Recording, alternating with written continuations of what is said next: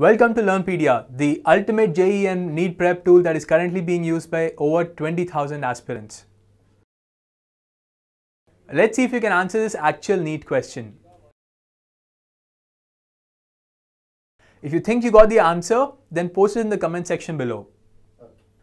To understand the concept behind this question, watch the video that follows.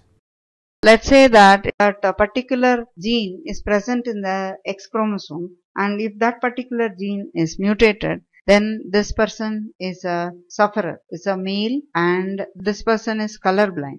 Now, this person happens to marry a normal female, then what are the possibilities? Now, as we analyze for hemophilic, now this girl born to them, 25% chances are the girl born to them will be carrier of color blindness, and the chances are again will be 25% carrier.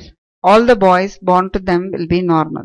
So 25, 50%, and 50% possibility that if at all a boy is born to them, the boys will be normal. So here we have to conclude if the father is colorblind and mother is normal, then the girls born to them will be carriers of this particular disease. Then suppose the father is normal and the mother is a carrier, then what happens? Then the girl will be carrier, I should say 25% carrier, and then here 25% normal.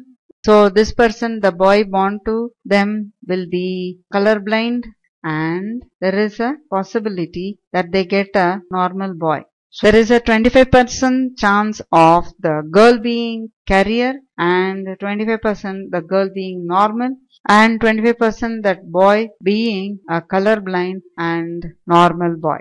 So it all depends on this person. Father is normal and the mother is a carrier. Hey there, hope you understood the concept. Here's the answer to the question that was asked in the beginning. Found this video useful? Hit the like and share buttons to enjoy more such videos. Learnpedia's JEE and NEET prep tools contain over 4,000 videos and over 20,000 questions. You can access them online through our website or offline through an SD card or a pen drive.